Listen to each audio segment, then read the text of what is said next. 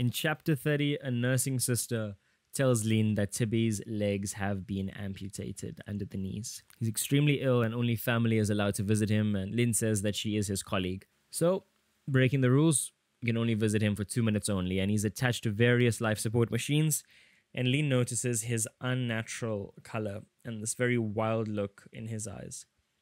Lien takes his hand and promises everything will be fine. They'll think of something. Lien is extremely upset by Tibby's situation, and she realizes that she is probably the only one who cares. And that evening in the bath, she remembers her promise and tries to think of a solution for Tibby's immobility. She has a nightmare about Sprout and awakens sweating.